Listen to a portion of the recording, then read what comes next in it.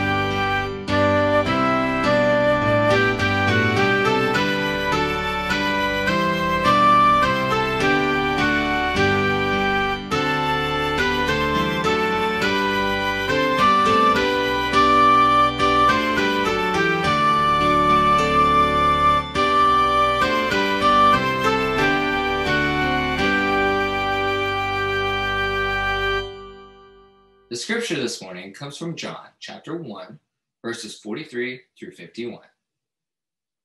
The next day, Jesus wanted to go into Galilee, and he found Philip. Jesus said to him, "Follow me." Philip was from Bethsaida, the hometown of Andrew and Peter. Philip found Nathanael and said to him, "We have found the one Moses wrote about in the law and the prophets, Jesus, Joseph's son, from Nazareth." Nathanael responded, "Can anything from Nazareth be good?" Philip said, "Come and see." Jesus saw Nathanael coming toward him and said about him, "Here is a genuine Israelite, in whom there is no deceit." Nathanael asked him, "How do you know me?" Jesus answered, "Before Philip called you, I saw you under the fig tree." Nathanael replied, "Rabbi, you are God's son. You are the King of Israel." Jesus answered, "Do you believe because I told you that I saw you under the fig tree? You will see greater things than these. I assure you that you will see heaven open and God's angels going up to heaven and down to earth on the human one." This is the word of God for the people of God. Thanks be to God. Let's pray.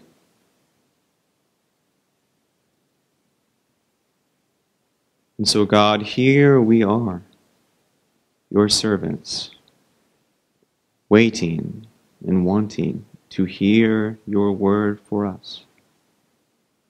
And so, like Samuel, our prayer today is that you would speak, O Lord, because we, your servants, are listening. Amen. When I read this passage from John chapter 1, I just can't help but identify with Nathanael. What about you? One thing that you have to understand about me is that as an identical twin, I know what it's like to be mistaken for someone else. For the first 21 years of my life, from birth all the way to college graduation, Daniel and I lived in such close proximity to one another that even our closest friends would sometimes mistake us for the other. And you know, I don't blame them for this. It makes sense. You try your best to get it right, and hey, you have a 50-50 shot either way, so what's the worst that could happen? But I'll tell you what, church. When I moved to Seattle and walked into a room full of people who had never met Daniel, well, even on my first day of seminary, I don't think there was a moment where I had ever felt more seen. So when Nathanael asks Jesus, "How did you know me so well?" it cuts quick to my soul. Even though Nathanael had just made a disparaging comment about Jesus' hometown, Jesus saw him, even when he was still far off, sitting under that fig tree. I wonder, what was Nathanael doing under that fig tree? Maybe he was just trying to find some reprieve from the sun. Maybe he was looking for something to eat. Maybe he was lonely as he sat there. I also wonder about the tone of Nathanael's question. How did you know me? How do you know me? Many interpreters hear it as a defensive tone. How did you know me? Others, bewilderment. How did you know me? Some still say that Nathanael was likely frightened, but you know me, I imagine that there were some undertones of joy in Nathanael's question. Because I know, like I know many of you do too, it feels good to be seen, to be recognized. But you know what? Jesus didn't just see Nathanael. The text says that Jesus knew him. Now, wait just a minute. It's one thing to be seen, but another to be known, right? To be seen is an affirmation of one's presence, the affirmation of one's body in a particular space. But to be known is an affirmation of one's life, all of one's life. It's a more intimate kind of encounter. It's like the psalmist says in Psalm 139. Now imagine these words on the lips of Nathanael. O Lord, you have searched me and known me. You know when I sit down and when I rise up. You discern my thoughts from far away. You search out my path and my lying down, and are acquainted with all my ways. Even before a word is on my tongue, O Lord, you know it completely.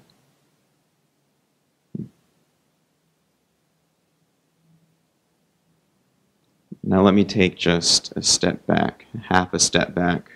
When reading these gospel stories, as we'll be doing a lot more of in the coming weeks as we get closer to Lent and Easter.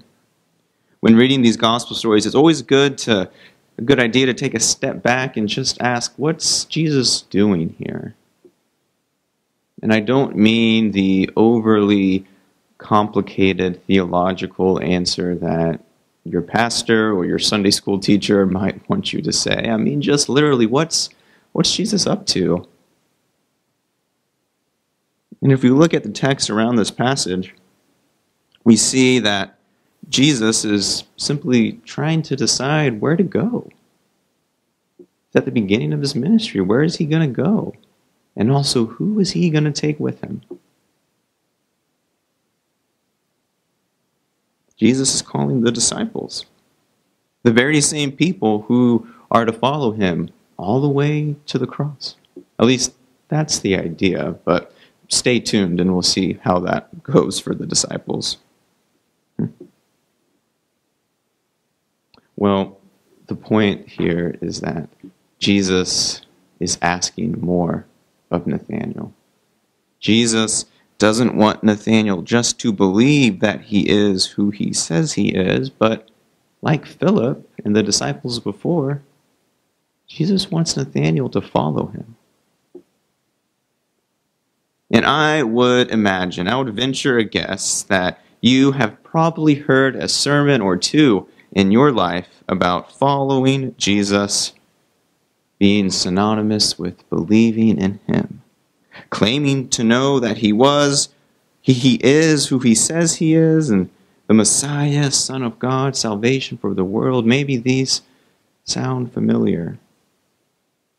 But I wonder, how come we never talk as much about why we should want Jesus to know us? Why don't we talk about why we should want Jesus to know us, like Jesus knew Nathanael, or how God knew the psalmist, Psalm 139? Now, I have a theory about this. It's a working theory, but I think in part this trend that we see of talking about knowing Jesus, but not as much Jesus knowing us, well, maybe it stems from just how much we as Americans love and cherish our privacy. Now, I grew up in the suburban Midwest. I know some of y'all did too. And hey, we loved our potlucks. We loved our block parties where people would come together and talk about their privacy fences and, how they cut their yards and all of these meaningless things. Again, it's one thing to be seen, but another thing to be known. And are you with me that here in America and largely the Western world, we take great care in revealing who we really are? Sometimes even to our closest friends and family members favoring small talk over real relationship. It's ironic, actually, I think, that social media, which acts kind of as the public square of our society right now, is where we share more about ourselves than again, with some of our friends, family members, church family. Now hear me. I'm all for healthy boundaries. Absolutely. But that's not what's at stake here. What is at stake in our text today is how we follow Jesus.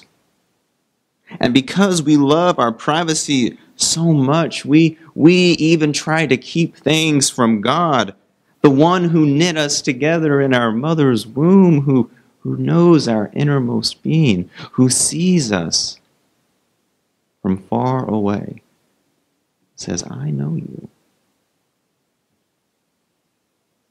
It's true, God knows us better than we know ourselves.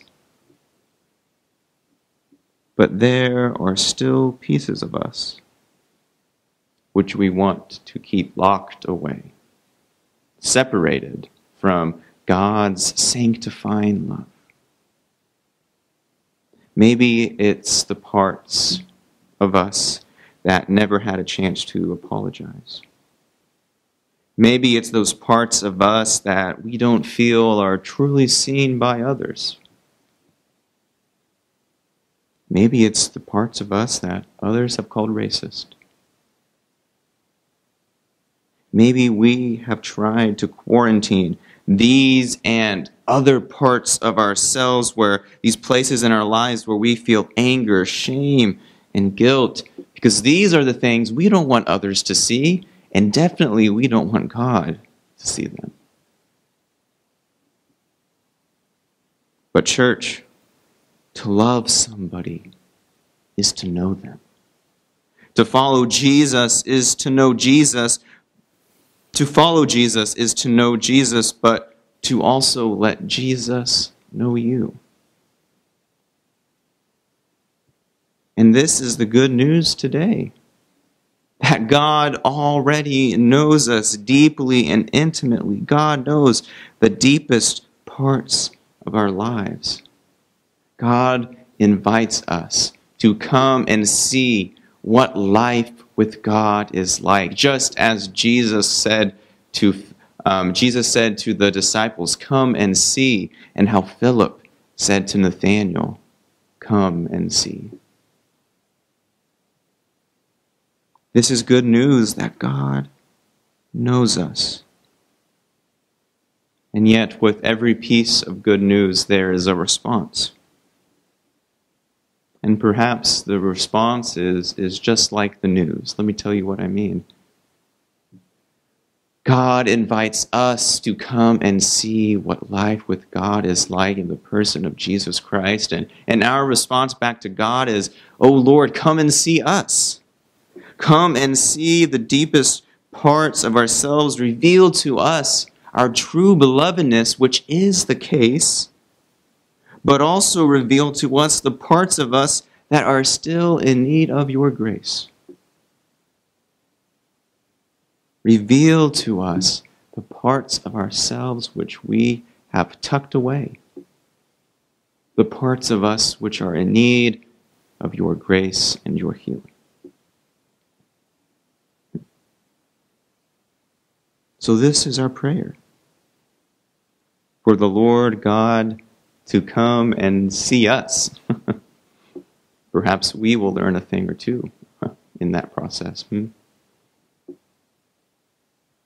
God is wanting us to be more like Jesus. God wants us to follow Jesus the Son, become more like him.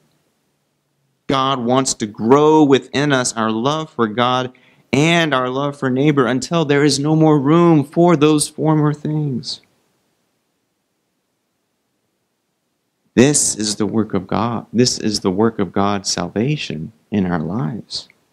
It's not just a moment in time. It's not just that moment when Philip and Nathanael got up and started to follow Jesus. It's their lifetime journey. It's our lifetime journey of inviting Jesus to come and see who we are. To come and see who we are. May our hearts be open to this working of grace. Today, tomorrow, and in all the days to come. Amen.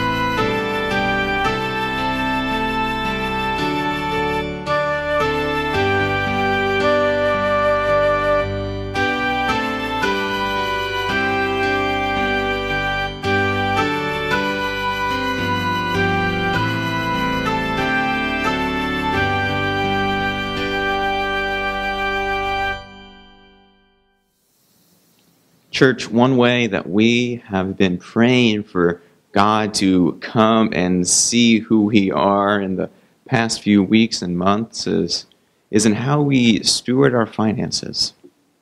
And so if you feel called today to support the ministry and mission of Brownsville United Methodist Church, you can do so by sending in a physical contribution to our church address. You can also use the church address to set up an automatic bill pay through your financial institution, and that works well for a number of people here. You can also use our secure online giving partner Tithely to set up and manage your own one-time or recurring contributions. I also want to give a word here that today is Human Relations Sunday, and throughout the entire month of January, actually, we're taking a special offering for Human Relations Sunday. And this offering supports neighborhood ministries throughout the United Methodist Church, throughout the world, through community developers, community advocacy through the United Methodist Voluntary Services, and supports work with at-risk youth through youth offender rehabilitation programs. And so today is Human Relations Special Sunday, but like I said, you can give to this special and worthy cause throughout the month. So if you feel led to do so, please do earmark your gift with Human Relations Sunday, and we'll be sure that it gets to the right spot. So come, friends, let's now offer to God our gifts with joy and thanksgiving.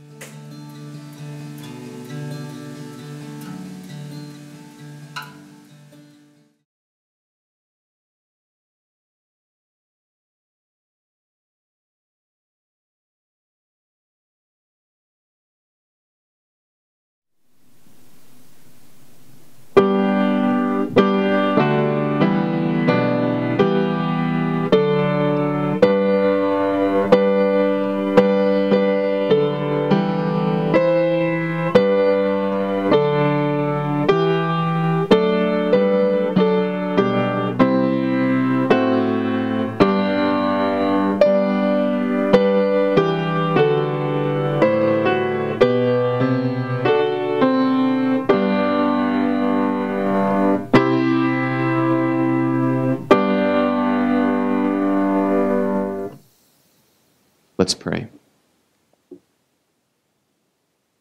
Holy God, like the first disciples, we have heard the call to follow Jesus.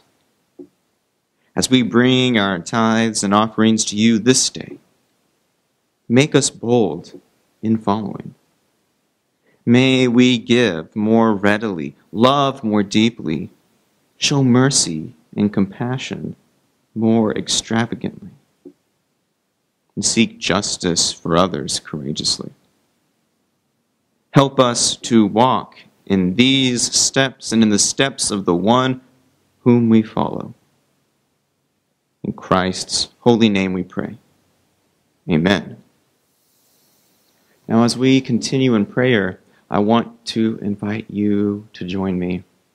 Another thing I love about Brownsville United Methodist Church is that we are committed to praying for and with one another.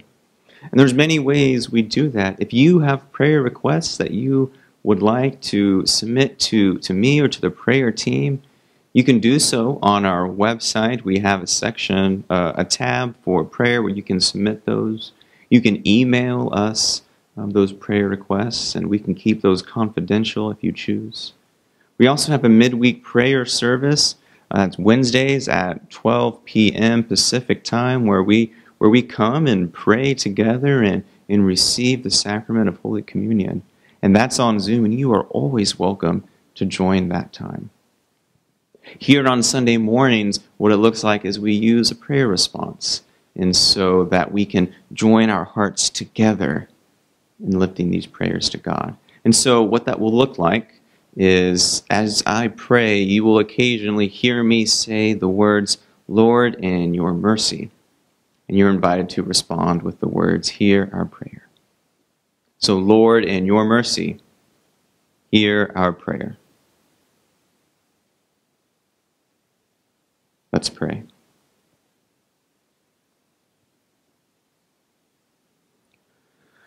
Oh God, we trust in your promise. We trust in your promise that says, where two or more are gathered in your name, your presence is with them. So we give you thanks, Lord Jesus, that you are here in our midst, even though we are gathered together through these virtual means. Your church, your people are together. We give thanks that you are speaking and that your workings of grace cannot be thwarted by virus or safety concerns. We give thanks for the life, for the breath that is in our lungs today, and for this chance to be in community with one another. Thank you for all the ways that joy has been known to us throughout the past week. And by your mercy, Lord, continue to break into our everyday lives. Help us to be a people who see you in the world and in those around us. Help us to be a people who re-examine the past, reinterpret the mundane, and reimagine the future which you are calling us to. Lord, in your mercy, hear our prayer. Hear our prayers, O God, for those in need of peace, strength, and encouragement. For Jessica, Trent, and Carpenter. For Helene, we pray. For Emily, a daughter who is coming home. For Cindy, Justin, and all who mourn this day. For those who are lonely. For Lorraine, Stephen, and Jack. Lord, in your mercy, hear our prayer. We pray, God, for those in need of healing. For Susan S., she continues her recovery from a stroke. For Susan T., as she recovers from eye surgery. For Dennis. For Elizabeth.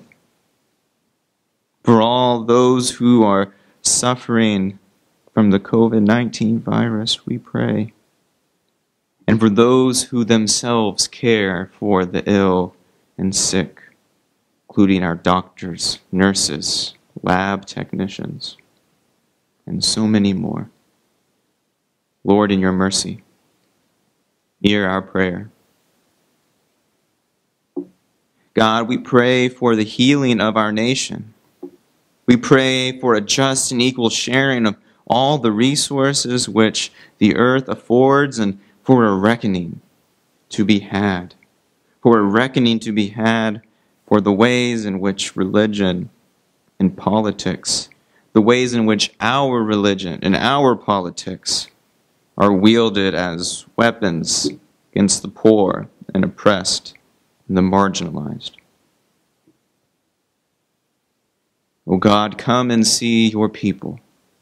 Come and see your world. There is so much brokenness and tumult in our midst.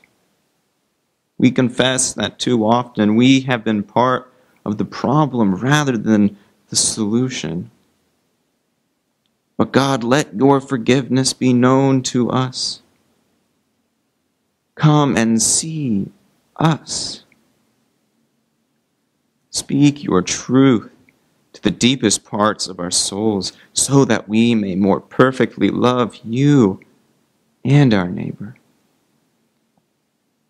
Come and see us so that we may know the peace and love of Jesus Christ, and so that we may freely share that peace and love with all whom we meet.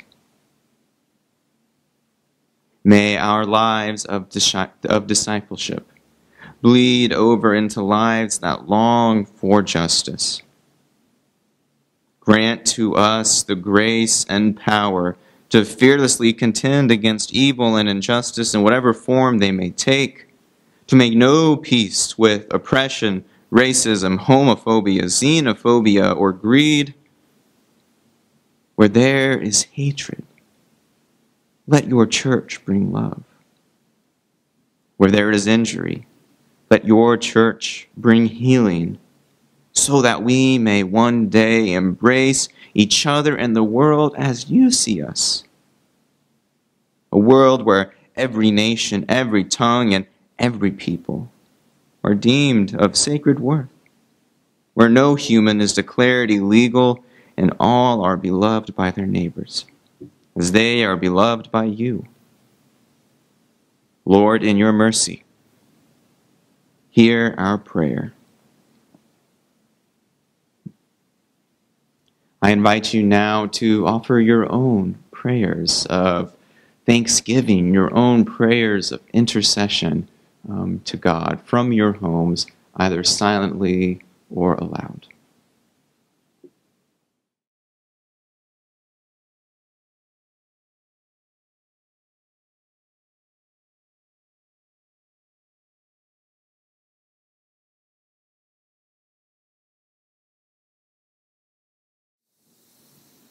Lord, in your mercy, hear our prayer. And now let us pray the prayer that the Lord Jesus taught his disciples to pray, knowing that God's love goes beyond that of mother and father.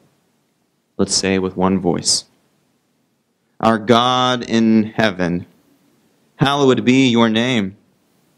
Your kingdom come, your will be done, on earth as it is in heaven. Give us this day our daily bread, and forgive us our trespasses, as we forgive those who trespass against us. And lead us not into temptation, but deliver us from evil. For yours is the kingdom, the power, and the glory forever. Amen. Well, church, as we prepare now to be sent, I want to say just two things. One is a word of deep thanks to Matt, to Dwayna, Priscilla, Noli, all the hands behind the scenes which makes these worship celebrations possible. Thank you. And two, I want to make sure that you hear the invitation to come and be a part of our Zoom coffee hour fellowship time, which happens every Sunday after the service at 11 a.m. Pacific time. And this is an opportunity to be in fellowship with one another, to be seen by the community, but also to be known by the community. I look forward to seeing you there. Would you receive now this benediction?